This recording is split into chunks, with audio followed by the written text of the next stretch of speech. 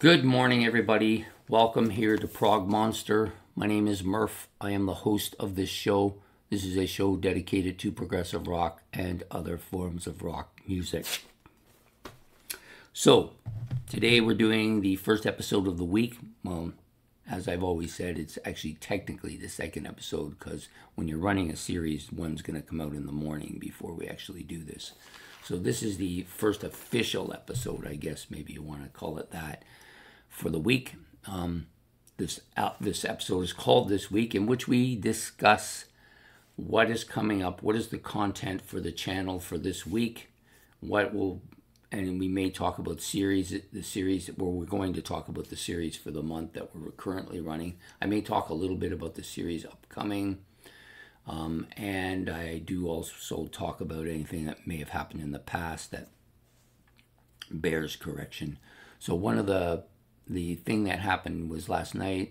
I didn't get home till late, was out most of the day, came home late, made the video and uploaded it for 10 o'clock. That's the episode of What's New. Normally it comes out at 8, but had stuff to do and just wasn't going to be home for that. I may actually decide at some point to suspend this episode for a month or so, depending on what's going to happen at work. It looks like we might have to work 6 days a week, so I'm going to have to cut out the Saturday one. I just won't have the time for it otherwise.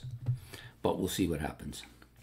Anyways, on with the episode this week, which is the 110th one already. This will go from September 15th till the 21st. And all the episodes included I will talk about now. And then also talk a little bit about the series we're running for the month of September. So the second episode comes out at 8 o'clock. That episode this week will come out at noon today. The episode of Commonalities Compared will come out at Sunday at 8 o'clock. We're featuring these two bands this week, Supertramp and ELO. At first I didn't see the connection, but after thinking about it for a while, I clearly understand why he chose it, and it makes a lot of sense. So we'll be doing those two for this week. For Commonalities Compared at 8 o'clock Sunday. At 8 o'clock on Monday, we'll be doing a look back at a classic rock album. And I've chose this album, Eloy's Silent Cries and Mighty Echoes, currently in my playlist. This is a solid album. I like it. I like their music quite a bit. And so we'll be doing this particular album by them for this week's look back at a classic rock album, Monday night at 8. Nomads is up. This is a new series we're going to be doing. So Nomads is a mini-series. It will be a 6-episode mini-series that will start this Tuesday, running 6 consecutive weeks until completion, in which we're going to talk about those musicians that seem to be playing on everybody's album. You know, they may play with other groups, they may play with a lot of studio stuff, but the point is they're on a lot of albums, and the one we're going to be doing to open the series will be John Wetton. John Wetton, and we see him here with King Crimson on the Red album. This is a well-traveled, well-liked, well-established musician, so we'll be doing him for the first episode of Nomads, which will start this week, Tuesday night at 8 o'clock. Okay, the next episode comes out on Wednesday night at 8 o'clock, and that's Favorites. Most people, I feel, think this may be the best show on the channel. It hasn't done as well in recent months as it used to do, but it's still doing fairly well. This time I'm doing a 5-album one. Yeah, so I've picked 5 albums that have incredible instrumentation. Of course, Favorites is a highly subjective show. In fact, I don't think you could have anything but highly subjective for an episodes like these, in which you're talking about stuff that is of your own opinion. Other people are, of course, going to have their opinions, and that is much invited. So at 8 o'clock this Wednesday, we'll be doing 5 albums that have incredible instrumentation. I've picked out 5. I'm not going to do like a couple from one group. There's too few here. We're just picked out 5 bands. Okay, next up, Thursday nights bi-weekly episode of ranking the songs. Last week we had didn't quite live up to what we were looking for, and this week we're doing ranking the songs, and we're doing this album for this week, Triumph's Allied Forces. I believe I did this for album sides, but since album sides isn't going to be around anymore, I may take some of the albums from that and use them here on this as well. So Triumph will go this week at 8 o'clock on Thursday with ranking the songs. Next up is ranking the albums. Ben has given me albums from Frank Marino, Nazareth, Avery, and Bill Ward, former drummer of Black Sabbath.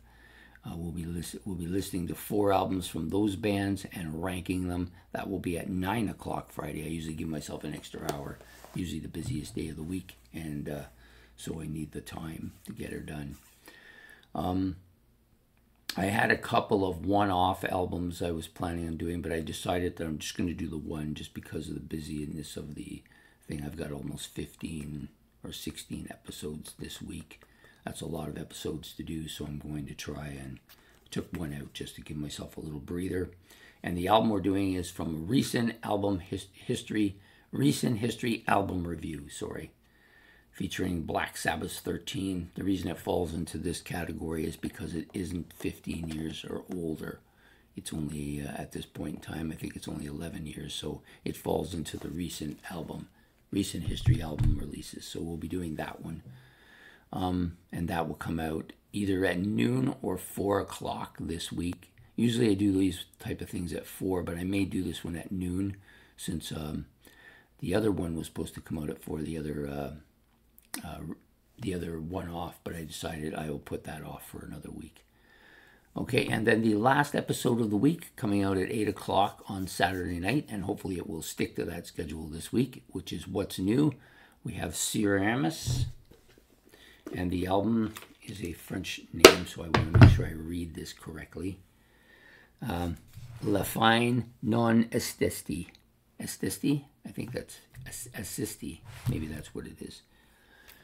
So La Fine Non Estisti is a new album by Ceramus. This is a band that I've done some talking about before when they were on one of the album wars that I did last year. Well, actually, Ben and me did last year, so it looks like we will be doing a review of this band again, which is good. Now, on to the series. So currently we are on a series in which we had one come out this morning. I can't remember who it was on that list this morning. I did it last night, and actually I did it the other day because I knew I wasn't going to have time. Oh, it was Solstice.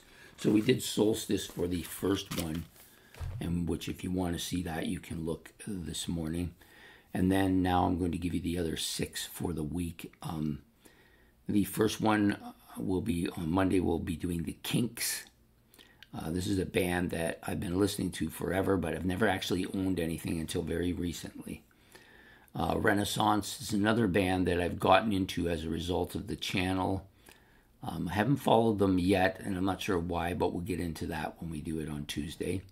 Wednesday, Engelgard. This is another band that I actually love the stuff I've heard, but I haven't actually owned anything and haven't really followed them yet. But I think they deserve. I think it's probably a case of getting the albums might be more difficult than I thought. Thursday, we're doing Pendragon. This is another of those, what do they call them? Neo-prog bands, from the 80s, yeah. Another neo-prog band, Pendragon. Then we have, of course, legendary band Emerson, Lake and Palmer. This is a band that many people cannot figure out why I don't listen to, but we're going to talk about it. I actually have several other albums, but I still don't really follow them, and they deserve to be on this list. Leonard Skinner will come out Saturday, and the last one for the week.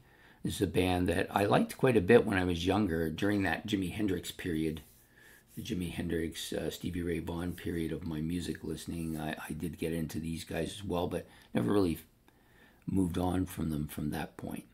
So those are the 7 bands for the week for the series that we're running for September. Well, basically it's 30 bands that I never quite followed yet. Okay, so future series, of course, I believe next month is the 1982 series we're going to run for the month of October. 31 albums, or yeah, 31 albums. My 31 favorite albums from 1982. We'll be doing that next month's series. As far as the future goes, I'm going to stick with doing the mini-series that Ben is putting forth after Nomad. I'm sure he has some other ideas. We're going to stick with using the Tuesday for that purpose. This way he gets to explore some of his own interests, and I get to explore something different that I don't have to always do the thinking for, which is good. You know, we need a little bit of variety. And as for that, that's it so far. I hope to see you all throughout the week on various shows. So don't forget to hit the like and subscribe. That's much appreciated. And the notification bell so you don't miss any episodes. And don't forget to make your comments in the comment section below. And I hope to hear from you then. Take care and goodbye.